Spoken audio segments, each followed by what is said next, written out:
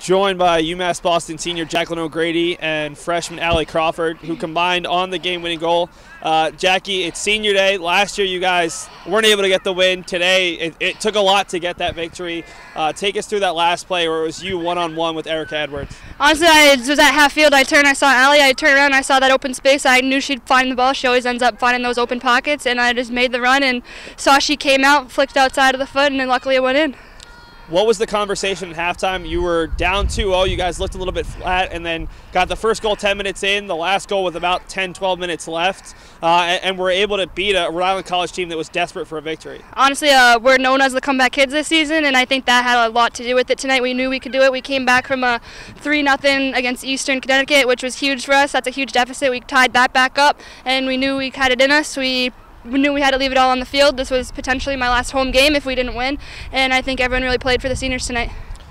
A raucous celebration, maybe one of the bigger ones after an OT winner. What did that mean in that moment after you guys had to battle for the full 95 minutes? It was a physical game. It was a little chippy. It took a lot out of us, honestly.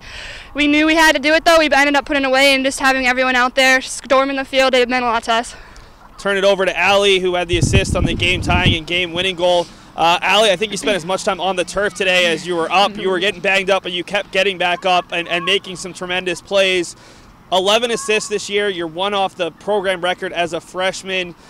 When you have so many talented players like Jackie and some of the other forwards, how much easier does that make your job to just pick out the pass? It makes it so much easier.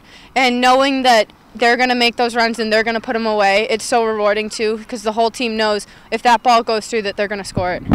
Finally, have to give a shout out to Caroline Richards, who made a stupendous save. It was Abby to start. Now it's been Caroline. How much confidence do you have in either goalie when they've been able to fight just like the offense has, and they've come up with some of those huge saves to keep you in games?